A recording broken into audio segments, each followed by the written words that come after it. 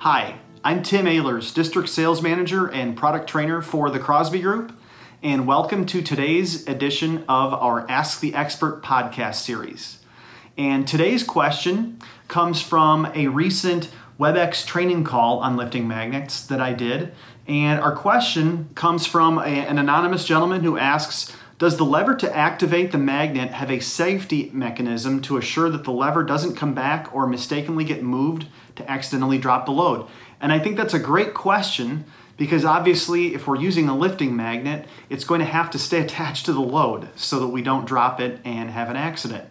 And I'd like to show you the design now of that handle so you can see how it works. This is the Crosby Magnex 300 lifting magnet, and it features this easy switch stop block design.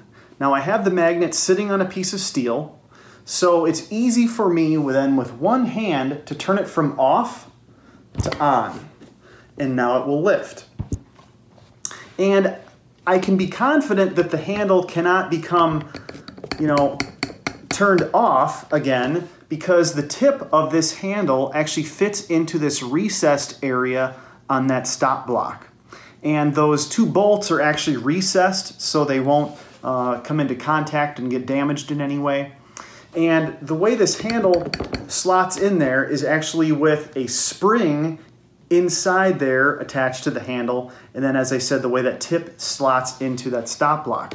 The only way you can turn this magnet off is by actually grabbing the handle and pulling it out, as you see there, to undo that spring, and then the handle is able to be turned off again one-handed.